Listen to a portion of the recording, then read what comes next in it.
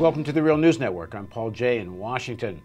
Nancy Folbre, in her blog on the New York Times, wrote the following. The Great Recession has sometimes been dubbed the Mancession because it drove unemployment among men higher than unemployment among women. So how is this affecting families? How is this affecting the future outlook for the population as a whole when it comes to unemployment? What might be the social consequences of men being more reliant on women for family support? Now joining us to talk about all of this is Nancy Folbre. Nancy is a professor of economics at the University of Massachusetts, Amherst. Her research focuses on the interface between feminist theory and political economy, and her recent book is Saving State You. Thanks for joining us. So first of all, describe the phenomena. What's happening? Well, male unemployment is significantly higher than female unemployment right now. That's not terribly surprising. Typical in recessions for men to be more affected because they're employed in more cyclical industries like manufacturing that go up and down more than other industries. As opposed to service sector, like right, nurses or... Right, like but the more disturbing trend is a longer term decline in manufacturing employment. If you look at the last 10 years, even counting the boom years, employment in that sector has declined. And that's one of the factors that's driving higher unemployment among men. So outsourcing of jobs and automation domestically is hitting men more than women because men are more in the sector affected by right. this. So what are some of the numbers? Well, manufacturing employment for men, about 17 million in 2000, down to about 12 million today. And employment in health and education services, which is kind of the opposite, the mirror image sector, predominantly female sector, has gone up by about that same amount. So you can see a real divergence in the demand for traditionally women's jobs has increased, while that for traditionally male jobs has gone down.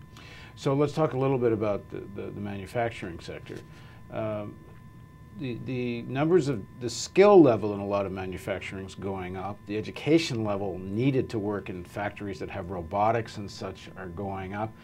So you would think women could be more in that sector, but I guess but is it more traditional reasons why women are not more in the manufacturing sector? Because a lot of manufacturing seems to be no good reason why there aren't more women there. Yeah, that's right. That's a good point. Well, it's partly compositional effects that women employed in manufacturing, many of them were in the textile sector, in a part of manufacturing that's suffered particularly big job losses. So a lot of women who were in manufacturing have already been kind of wiped out.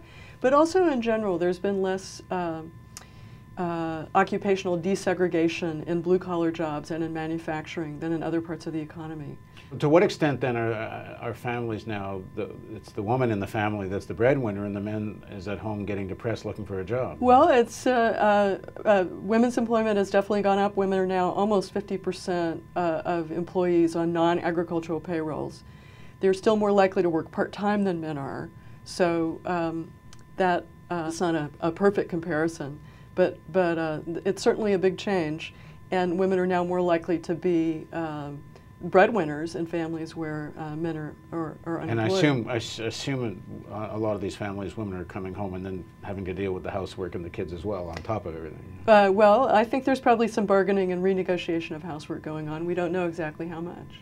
So how do you compare male and female unemployment? 10.6% for men, 8.9% for women. So it's high for both, but definitely men having a harder time finding Now we jobs. know unemployment's higher in urban areas. Unemployment's higher in urban areas. Unemployment is way higher for blacks and Hispanics. Unemployment is very high for young people, and unemployment is also unusually high for older people, for individuals 55 and over.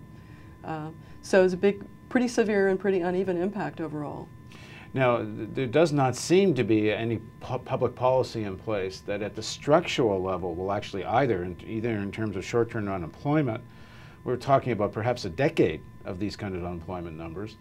Longer term, in terms of a revitalization of American manufacturing and jobs more typically men were involved with, although I think over time that's changing and would likely change more anyway as manufacturing becomes more automated. But it looks like we're looking at a decade of what we got now, at least. I think it's very disturbing. I think we definitely need more job training and more education to help workers adapt to a pretty significant structural shift in the kinds of jobs that are available.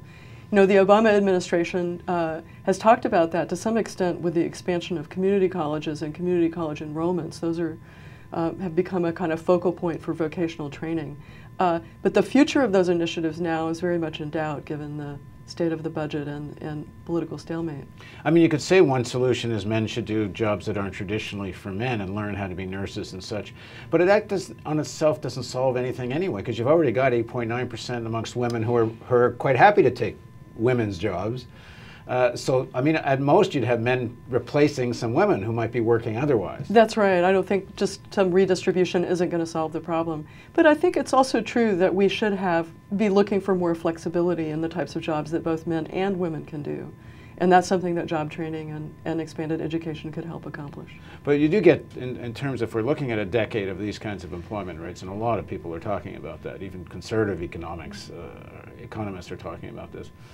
What is a public policy solution then? Some people are talking about direct jobs programs.